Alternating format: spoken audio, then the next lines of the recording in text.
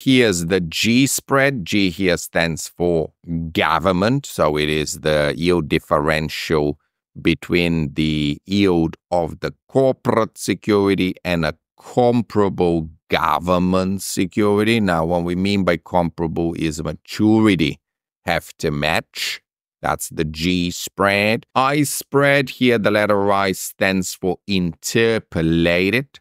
So here we're looking at the corporate yield over and above the comparable swap rate. Then I've got the Z spread. The Z letter here stands for zero volatility. So we are assuming a constant term structure of interest rates.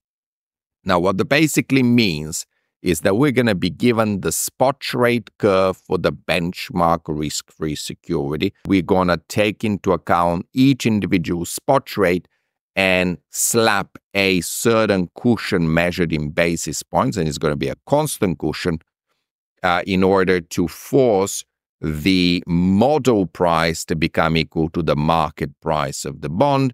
That'll be the Z spread. That Z spread is going to, of course, account for credit and liquidity risk.